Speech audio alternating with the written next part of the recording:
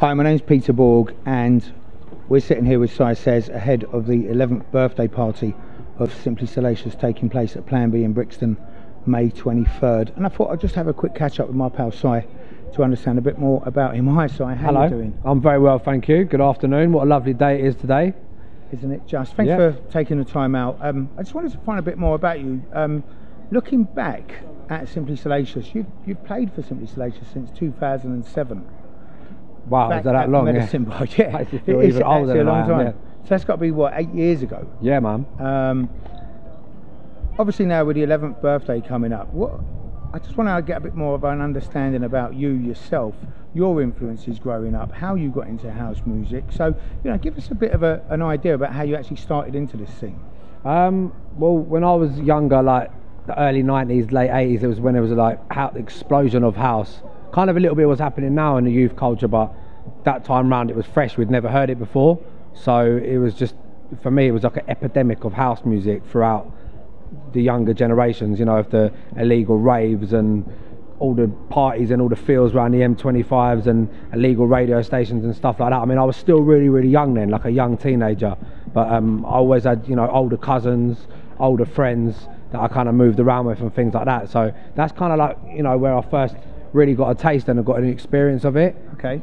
There was a lot of like also graffiti crews and break dancing crews as well in them days, and I kind of used to follow some of the older lot around, and I used to be transfixed on a DJ all the time. It was the music that really got hold of me. Okay, so who was that DJ that really kind of did that for you back then? Oh, do you know what? I can't, in my real younger years like that, it was more just like my peers or like, you know, some of the older lot or someone from round the way. But it wasn't until I started eventually getting let into nightclubs when I saw DJs like Tony Humphries or Paul Trouble Anderson and Masters at Work and people like that, that I really started getting the bug for it big time. That's how you started becoming a DJ as well. When was that transition that you started to actually want to be a DJ? Yeah, again, like seeing those guys, and you know, there was, for me, it was something about seeing a man behind a set working a pair of turntables and a mixer. For me, that used to just, you know, it would just interest me more than anything. You know, I wanted to kind of like, I just wanted to have a go myself. I wanted to touch the mixer and you know, try things, and it was that kind of led me to experimenting with it. I know, like, a friend of mine had a pair of Technics back in the day and like an old school mixer, and you know, we just jumped on there and boom, that was it. I can't even really remember the exact date or time, but it was something I was always drawn to from a very young age. Okay. And then obviously since then you've gone on to do this full time. You've become a producer as well, and obviously the great thing now is you travelled around the world and you play obviously for your residencies at Soul Heaven as well and various other things around the world. I remember seeing you in Amsterdam actually at ADE playing there as well, which, you know, it was a different crowd, but you had the crowd in the palm of your hand. Thank you. Which was really nice. And going back to the gigs that you played for Simply Salacious over the years, what do you think is special about Simply Salacious, or really that you actually look forward to doing and playing at a Simply Salacious party? You, Peter. Okay, you're right. Aside of me, obviously. No, but I mean, it is down to you responsibly. I mean, you're the main driving force behind it, but I think what you've created over the 11 years, it's like, you know what you're going to get at Simply Salacious. Or as a DJ, I feel like I'm going to get a crowd that's up for soulful music, but also very uplifting music, and not just like brand new, fresh music. You know, your crowd kind of like the classics as well, which is, you know, very important to DJs like me, because I like to play a lot of classics, you know. But I just think that you've got a certain energy in your crowd as well, and again, it's something that you've built up over 11 years, so it's tried and tested, and you've got that hardcore following, and you know, you've got that you know, people believe in your brand. You know, you have international guests. I think at a Simply Salacious party, especially in the last few years, there's always been like a delivery for me. Do you know what I mean? There's always been, the party's been like 100% bang on. I mean, I think I've done the 10th birthday party. Right. With Charisma and Atjazz. Yeah, and the Charisma and Atjazz were doing like a big thing. Yeah, a big showcase, and I was playing not early, but I know there was like Teddy and people doing warm up first. But even at like midnight, that place, you know, bearing in mind we go on till 6, 7 in the morning. By midnight, that place was like burning up already. Do you know what I mean? And I just remember it as a DJ, it's kind of like, when I was playing, I could have just gone and took the roof off, but I know that, Charisma and them lot are coming on after me, but it was almost like a boiling point from early. But that's the great thing about me seeing you play at Simply Salacious, the amount of people that know where you're going to go, that understand exactly that you've got the audience, if you like, in the palm of your hand, to be able to say, do you know what, we trust in Sy Sez. Yeah. Which is super cool about it. And obviously now we've got the 11th birthday party coming up with Sandy Rivera, Paul Trouble Anderson as well. Yeah. Growing up, you mentioned that Paul was one of your DJs that you used to listen out for. Definitely, man. Yeah. What do you think he brings different to a party? Just energy, man. I just think his energy's even like now. Do you know what I mean? Is unrivaled. I mean, I first saw Trouble in a club which has been pulled down now called Coliseum, I think. Well, I definitely remember him from there, and it was a little side room. In the main room, it was a more like a harder house sound, and in the little side room, you had like people like Bobby and Steve, Seamus Haji, Jeremy Newell, people like that. And Trouble was one of the guests they used to get, and I'll never forget when I first saw him, or I used to watch him as like a young teenager and aspiring DJ. He'd dance and he'd spin round, but even the music he was playing, we were like, what the hell is this? What is that?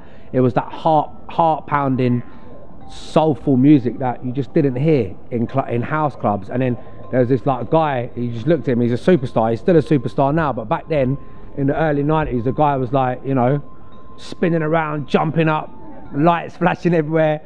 You wanted to be like people like me. You wanted to be like him. One of my other loves in life is football. Do you know what I mean? And I played football, and there was players that I looked at that you wanted to be like as a kid. Do you know what I mean? Like the Gascoignes and people like that. And so with the 11th birthday party coming ahead in a couple of weeks' time, Sandy Rivera's on there, Paul Trouble Anderson's on there. What is it you think is so exciting about seeing Sandy and Trouble on the same lineup? I just think, again, energy for me. Like Trouble's got this enigmatic energy, and also Sandy, for me, when he plays, he's a very tactile, interactive DJ. I played with him like a couple of months ago in Nottingham, and I was supporting him on a big Soul Heaven party up there, and literally it's like, it's like you're playing for Superstar. You feel like you're on tour, on concert with someone, because obviously he made Finally, he's made, massive records that, even my mum's into records like Finally. I think he reached out to a massive global audience with that track, and people just love him. And when he plays, he's very interactive with the crowd. And at Plan B, you've got a kind of DJ booth where he can reach over and he can touch the crowd. That's right. And I just think that element of it is going to add that extra bit of spice to the party. And also I think like what the music that they both play, especially Sandy's like known for playing like how he produces that anthem like music. Soulful, uplifting, big vocals, and that's what your crowd's all about. So I just think it's a match made in heaven. I'm really looking forward to actually I hope he drops Finally, because that's a big crowd pleaser at Simply Salacious. Yeah, well, when I played in Nottingham with him at Soul Heaven, again, I was kind of like middle set, so they have their residents on, then I go on, and literally the club is at absolute boiling point before this man comes on, and that's testament to me as not a warm-up DJ, but keeping it to where I know he's got to go to. And he came on and he introed with Finally, but it wasn't the original Kings of Tomorrow version. It was actually like a new remix by a guy called Sonny Fodera. Okay. But as soon as they hear that sing-along crew come out to play, as soon as they hear that first note, that first phrase of vocals, that's it. The club's, that's it, mate. Do you know what I mean? I've got videos of it on my phone, and I think when he comes to our party, he's going to give that crowd. And again, he's a DJ that on our scene, as big as our scene is and how long we've been out here, like 11 years, Simply Salacious, 11 years old. When was the last time you saw Sandy Rivera play? Especially in London. Yeah, and he's that sort of record. I can play Finally, and you can play it, and Charisma or Neil or anyone can play it, and we'll get a big reaction. Yeah. We know that. I play that record around the world, but when he plays it, it's like Louis Vega playing I Can't Get No Sleep. It's something different about the guy that made that record playing it. And you know what? I'm looking forward to that, man. Do you know what I mean? And he's got great hair as well, mate. I wish I had hair like Sandy, mate. I'm telling you. I wish you had hair. But you know what? All joking aside, the London scenes, as you said earlier, it seems to be going through a bit of an explosion now. It's reaching out to a younger crowd. Yeah, man. It's getting a lot more love. Definitely. There was a stage where it kind of moved a little bit away, yep. And now it seems to be having a little explosion. Sure. What do you think the future holds for house music now? I think there's no limit like for house music now.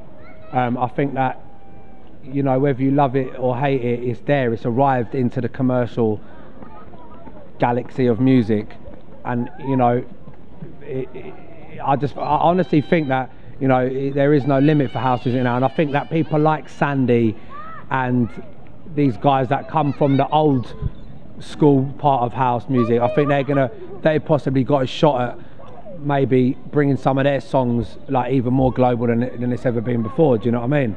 And I think that's testament to people like Disclosure and groups like that as well. But I honestly think like you're going to see, like, you know, someone like Sandy Rivera, or maybe not Louis Vega, but someone from the world we come from breaking into like the national, the way that Morales did back in the day. Exactly. I think that's going to come back round again. Yeah. And I think it's before, like, you know, what we talked about at the beginning of the interview, when I first got into house, the late 80s, very early 90s, we'd never heard house before, so it was a slight different movement. Now all kids are getting into it. Even this little guy sitting next to us probably into house music. You into house music? You don't know, but he's probably definitely heard it in a few years' time. But what I'm saying is, you know, there's kids that are dancing around now to house records. I mean, look, there was a #1 with Storm Queen, MK, who's a legendary producer from the 90s. So I just think now it's, you know, it's so far ingrained into society. It's like a household genre. It's like, it's popular which it has music. become that reputation now, and we're really lucky that 11 years on, if you like, that we're still getting new people come to our dance floors, that we're still getting so important, the younger audience exactly. coming and being able to tell their friends, you know what, I went to this party. Definitely. I mean, just looking at the last couple of parties with Tony Humphries and Charisma, it was a nice mixture. To thank Sy for coming down for this interview. It's been an absolute pleasure. Thank you. So don't forget, May 23rd, Simply Salacious Party's 11th birthday. Sandy Rivera, Paul Trouble Anderson, this man here, Sy Sez, yours truly, Peter Borg, a live PA from April. More information, simplysalacious.co.uk. See you there.